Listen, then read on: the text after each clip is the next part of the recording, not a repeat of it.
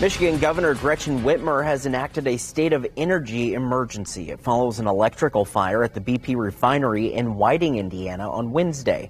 The governor's office says it threatens to disrupt fuel supply. The executive order lifts rules for the transport of gasoline and diesel.